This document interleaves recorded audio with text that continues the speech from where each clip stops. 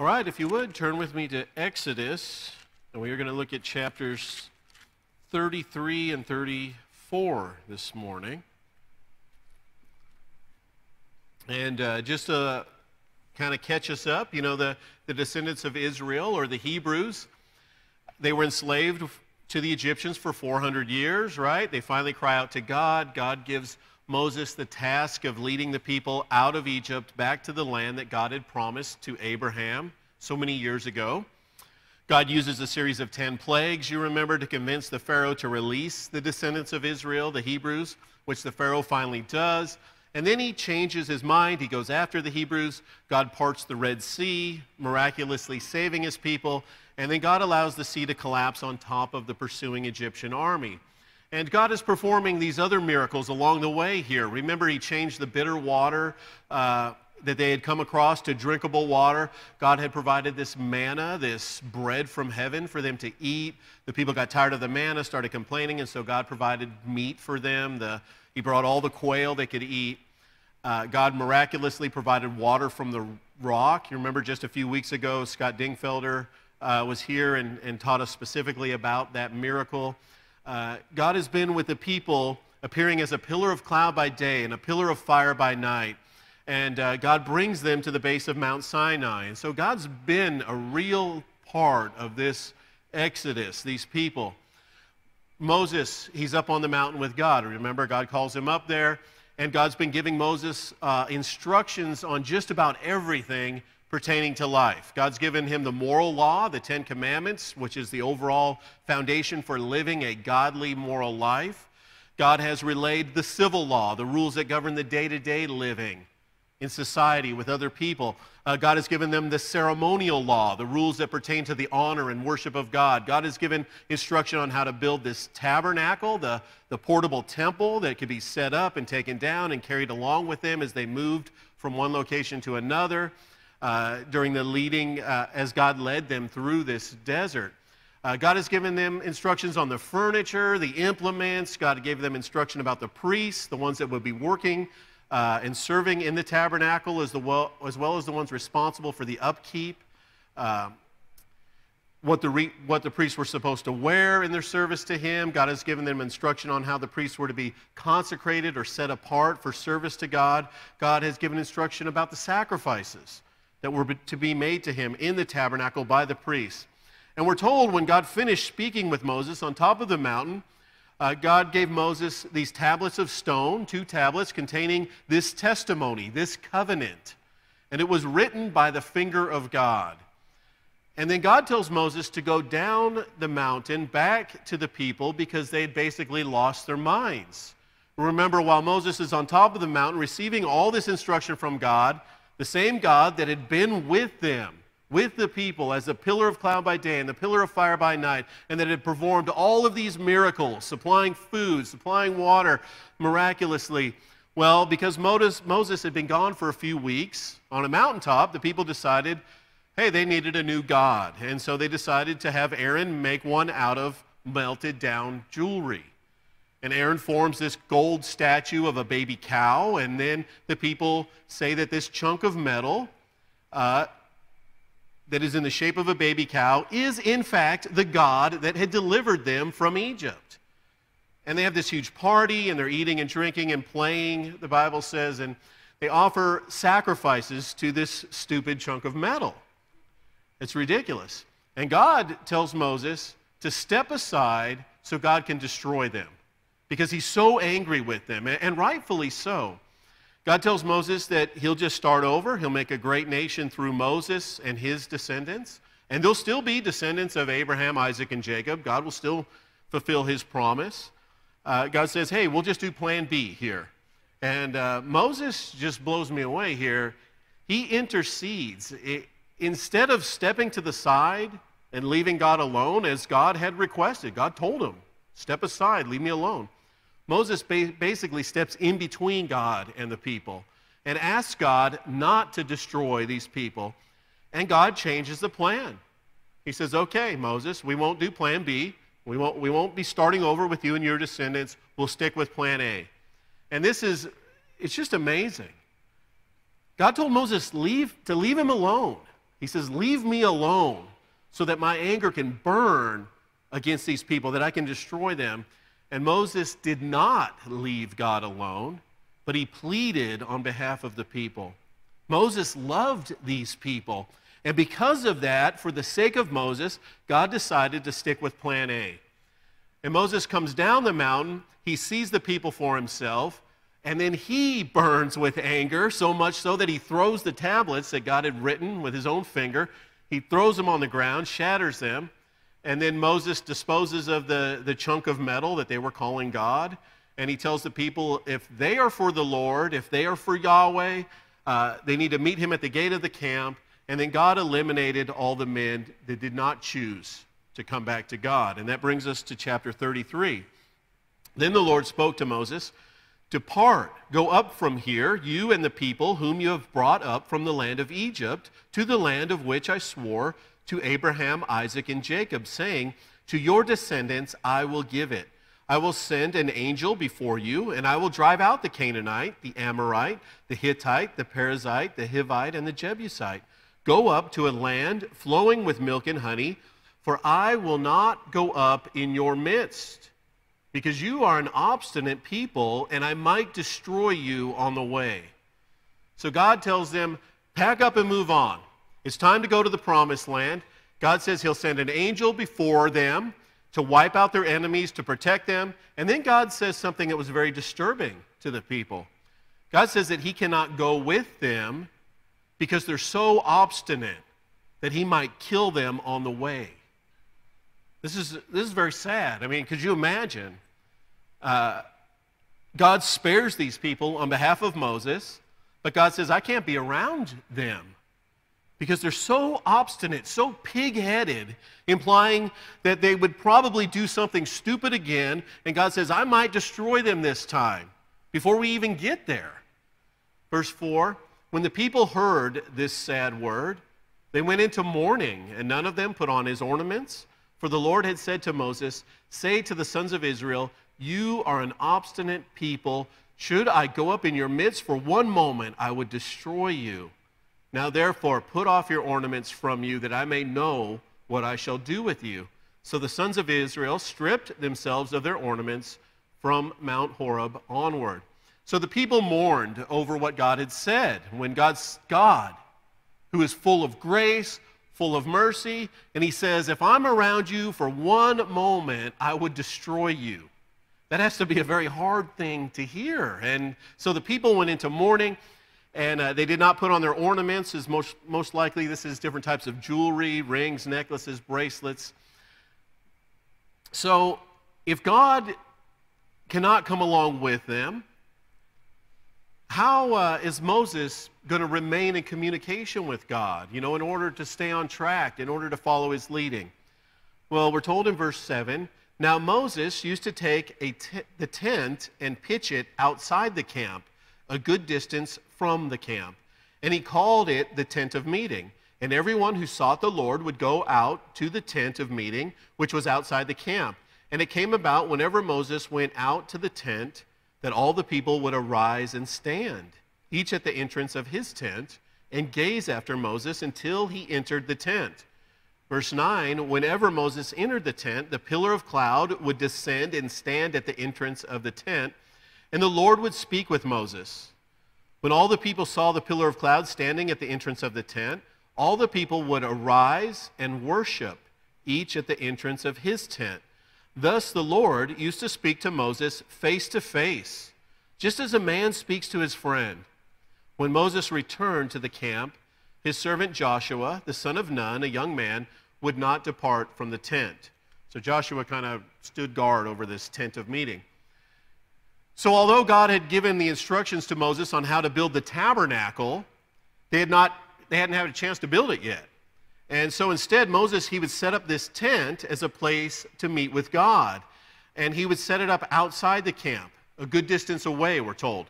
And this is interesting because when the tabernacle is made, the people will camp around it. The tabernacle is kind of the centerpiece of the camp, but because of the people's sin and this separation of sin, the place where Moses could meet with God was outside the camp, a good distance from the camp, we're told. And notice the people have a little different attitude compared to when Moses met with God on top of the mountain. Now they watch Moses as he walks out of the camp all the way to this tent of meeting. And then when Moses enters the tent to meet with God and he's out of their sight, instead of doing something stupid like worshiping a chunk of metal, we're told that all the people would arise and worship God at the entrances of their own tents. And so they're learning. Verse 12, then Moses said to the Lord, see, you say to me, bring up this people, but you yourself have not let me know whom you will send with me. Moreover, you have said, I have known you by name, and you have also found favor in my sight. Now therefore, I pray you, if I have found favor in your sight, let me know your ways, that I may know you, so that I may find favor in your sight. Consider, too, that this nation is your people. Moses says to God, he says, you told me to bring these people to the promised land, but you haven't told me who you're going to send with me. Moses is saying, I can't do this alone, God. I need some help. And by the way, you've said that you know me by name, like I'm your guy.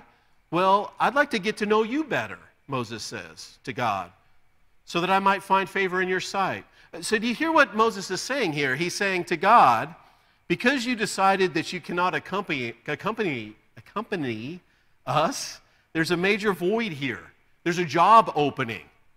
He says, I need some serious help. So he reminds God that God knows Moses very well, and Moses says that he would like to know God very well. He's saying, God, we have this job opening that fits your description perfectly. And if, let's say, you were to fill that opening and come along with us, someone like me would get the opportunity to get to know you better, which would help me be a better servant to you. And he says, oh, and one other thing, by the way, you know that this nation is your people. Moses tells God that these are your people. And it's very interesting. Remember when the people were worshiping the chunk of metal? And back in 32, God told Moses in 32 verse 7, then the Lord spoke to Moses, go down at once, for your people, whom you brought up from the land of Egypt, have corrupted themselves. And I love this. How many of us parents have said this type of statement before? Do you know what your son did today? Or do you know what your daughter did today? Well, it must have been something bad because yesterday he was our son, or yesterday she was our daughter, right?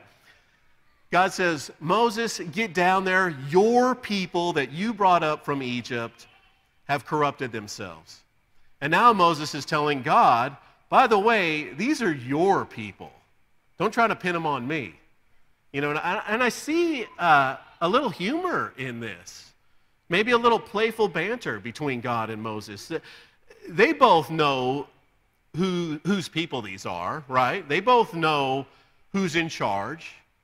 But it's like they have this camaraderie, this friendship, and it's really cool.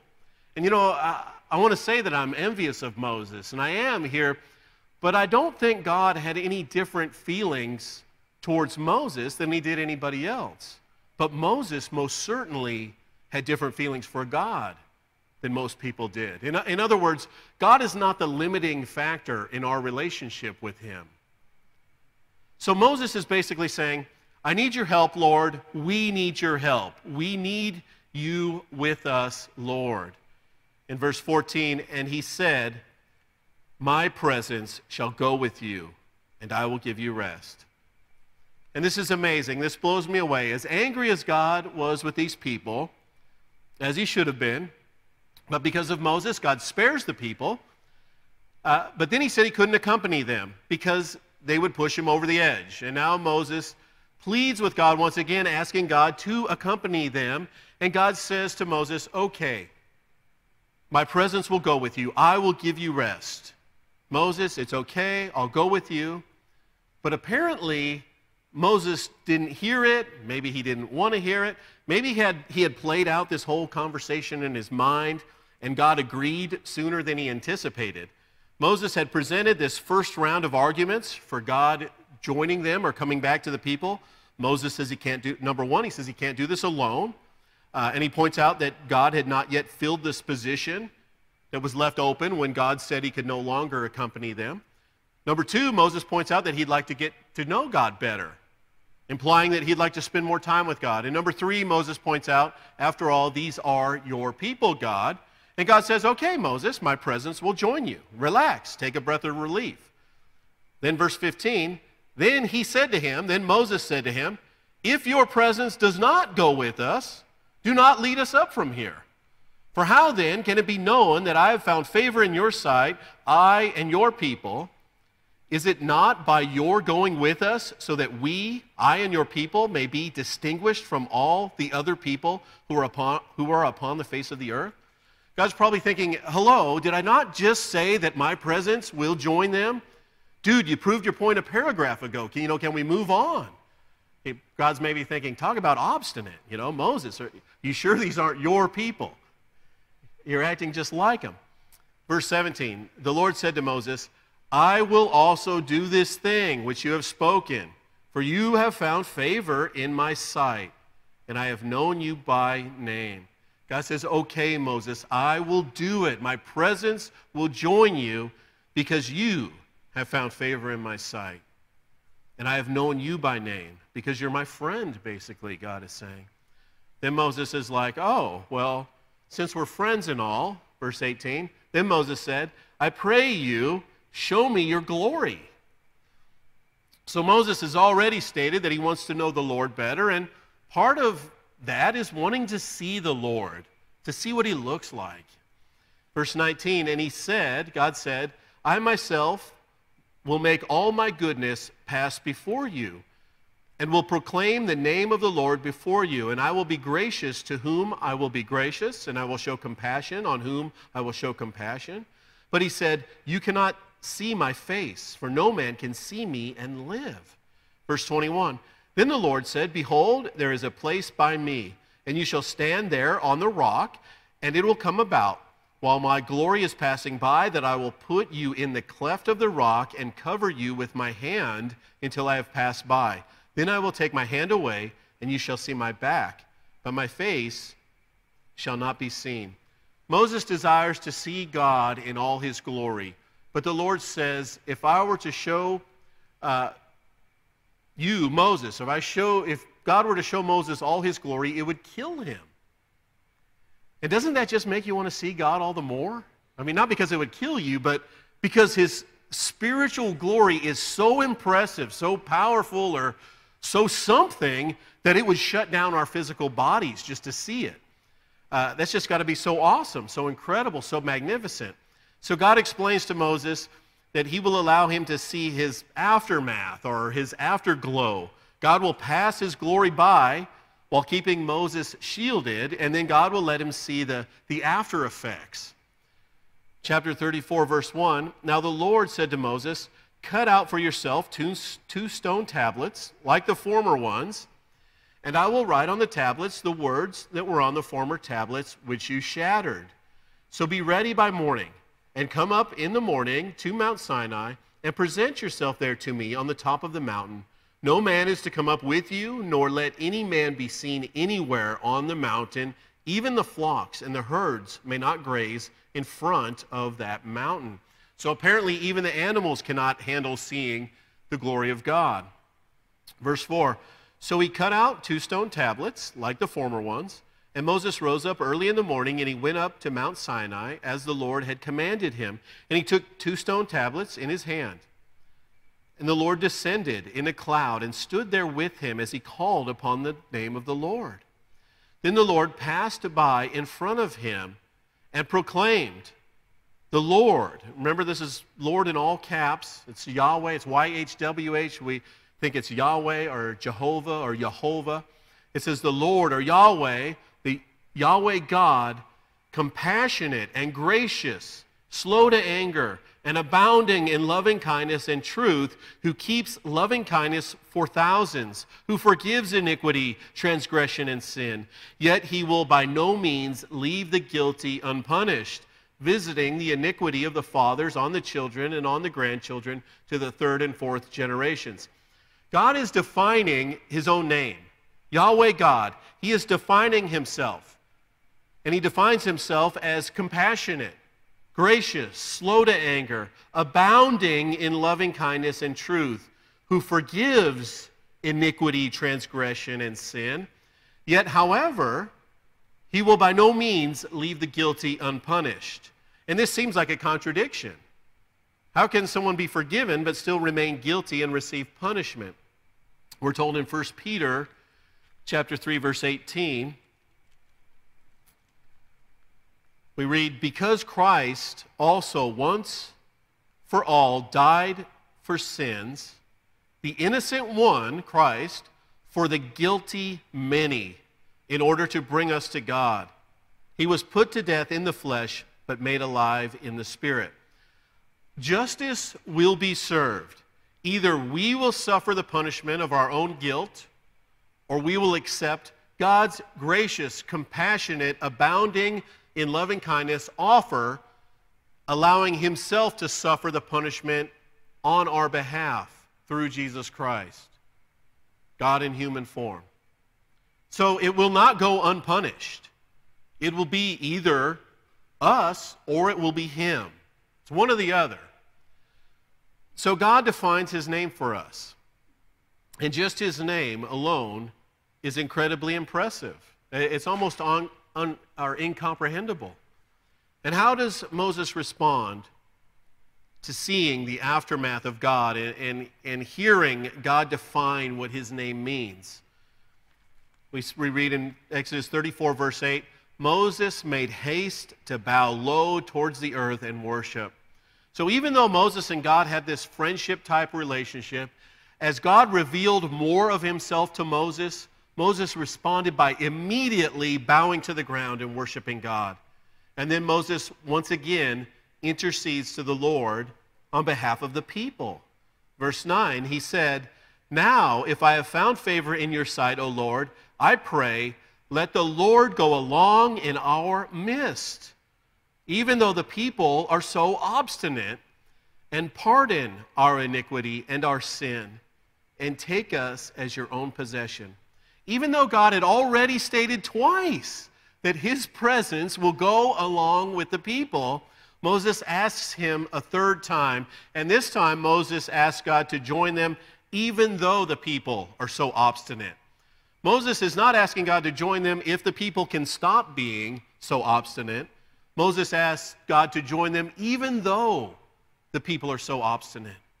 And then he asks God to pardon their iniquity and their sin, and he asks God to take the people as his own possession. Verse 10, then God said, behold, I'm going to make a covenant. Before all your people I will perform miracles which have not been produced in all the earth, nor among any of the nations. And thinking back of the 10 plagues, they've seen some pretty impressive miracles already. And all the people among whom you live will see the working of the Lord, for it is a fearful thing that I'm going to perform with you. Verse 11, be sure to observe what I am commanding you this day. Behold, I'm going to drive out the Amorite before you, and the Canaanite, the Hittite, the Perizzite, the Hivite, and the Jebusite. Watch yourself that you make no covenant with the inhabitants of the land into which you are going, or it will become a snare in your midst. Verse 13, but rather you are to tear down their altars and smash their sacred pillars and cut down their Asherim. For you shall not worship any other God. For the Lord, or Yahweh, whose name is jealous, is a jealous God. Otherwise, you might make a covenant with the inhabitants of the land, and they would play the harlot with their gods and sacrifice to their gods. And someone might invite you to eat of his sacrifice. Verse 16, and you might take some of his daughters for your sons, and his daughters might play the harlot with their gods, and cause your sons also to play the harlot with their gods. You shall make for yourself no molten gods. You shall observe the feast of unleavened bread. For 7 days you are to eat unleavened bread, as I commanded you at the appointed time in the month of Abib. For the month of Abib you came out of Egypt. So God is going over the covenant again. He agreed to rejoin the people, and he's giving them some precautions to help them from falling back into the sin that they had just asked forgiveness from. The sin of idolatry, the sin of worshiping something in place of God, which God compares to prostituting themselves. And God knows that the people groups that are currently living on the property that God has deeded to the Hebrews, God knows that they're worshiping different idols and different false gods. And God knows if the Hebrews intermarry with them, that some will be drawn back into idol worship. God knows if they leave any trace of these false gods or their altars, that the Hebrews will be tempted to jump right back into it. So God very clearly states that all of that stuff needs to be destroyed. God says he's going to drive all the people out, and that the Hebrews are not to make any kind of agreements with them. And again, he states that they shall not make molten gods, just in case there was any misunderstanding about the whole golden calf ordeal. God again commands them to celebrate the Passover feast so they remember that God delivered them from slavery, so they won't allow themselves to be enslaved again, especially spiritually enslaved to this sin of idolatry. Verse 19, the first offspring from every womb belongs to me. And all your male livestock, the first offspring from the cattle and sheep, you shall redeem with a lamb, the first offspring from a donkey. And if you do not redeem it, then you shall break its neck. You shall redeem all the firstborn of your sons. None shall appear before me empty-handed. God reminds them again to dedicate the firstborn to him also in remembrance of the Passover. Remember how the firstborn of the Hebrews was spared only if the lamb was sacrificed in their place, and they indicated this was done by painting the blood on the doorpost and on the header of their house. Verse 21, you shall work for 6 days, God says, but on the seventh day you shall rest. Even during plowing time and harvest, you shall rest. You shall celebrate the Feast of Weeks, that is the first fruits of the wheat harvest, and the Feast of Ingathering at the turn of the year. 3 times a year, all your males are to appear before the Lord God, the God of Israel.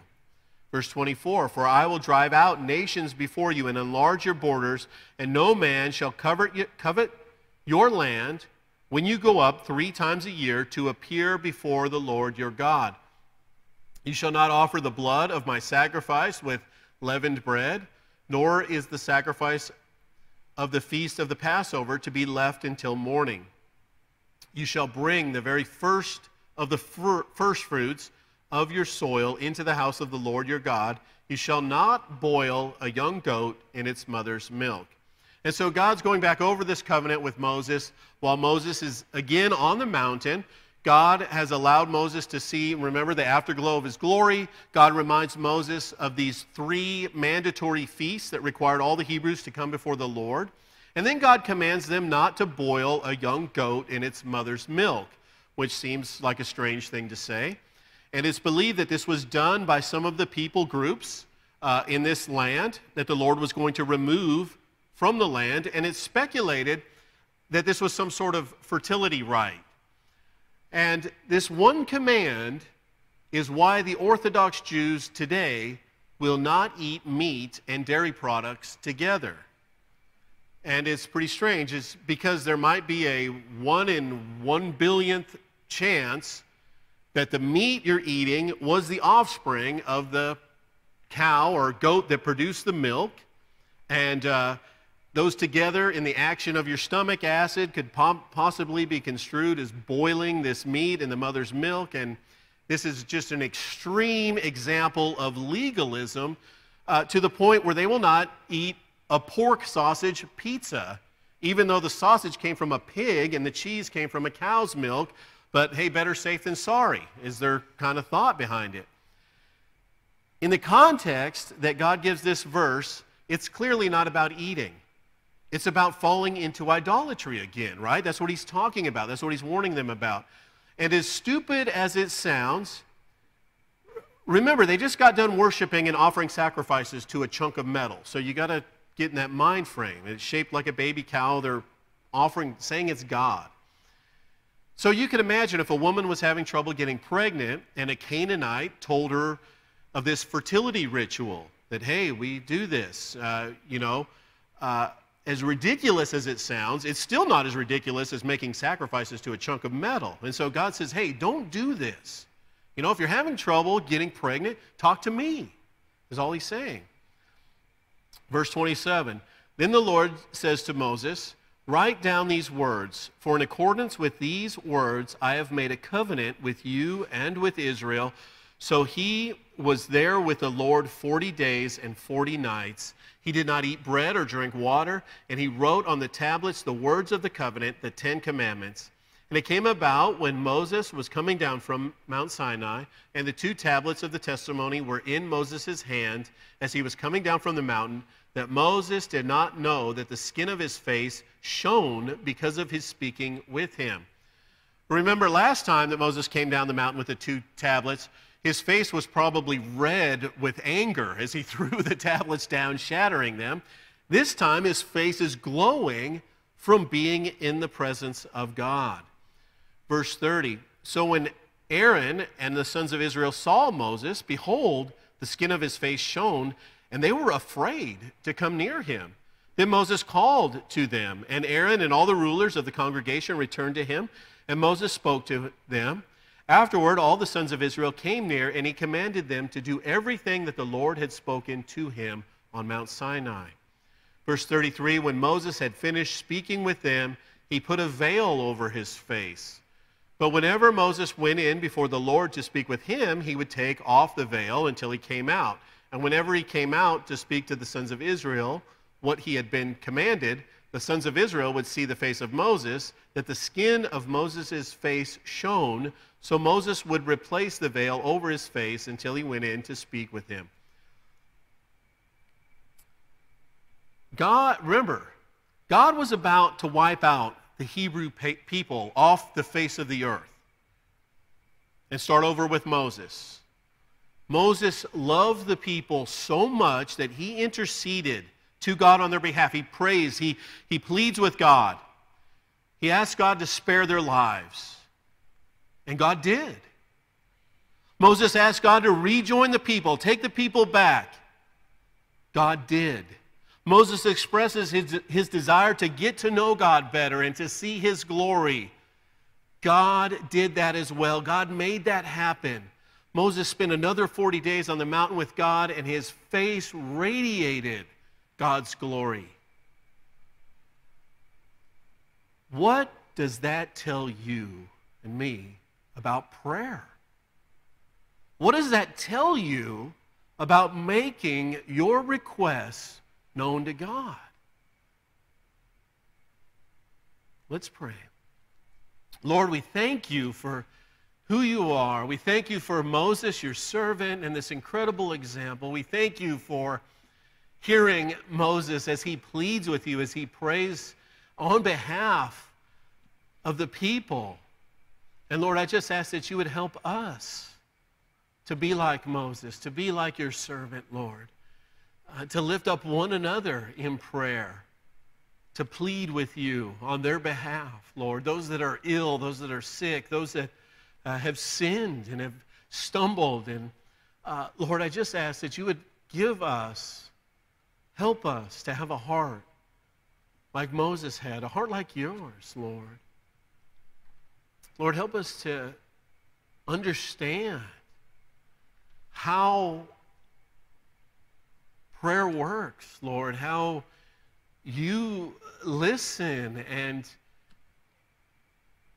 you changed what you were going to do just because Moses asked you to, just because your love for him. And so, Lord, I just ask you to help us to realize that, help us to understand this incredible opportunity that you have given us to speak with you and plead with you and get to know you better. Lord, help us to have a desire like Moses to get to know you better, Lord, to see your glory. What a great desire to have, Lord. Give us that desire right now. Lord, be with us this week, this holiday. Help us to to glow you, to magnify you, to allow you, your glory to shine through us to friends and family, all that we encounter this week. In Jesus' name we pray.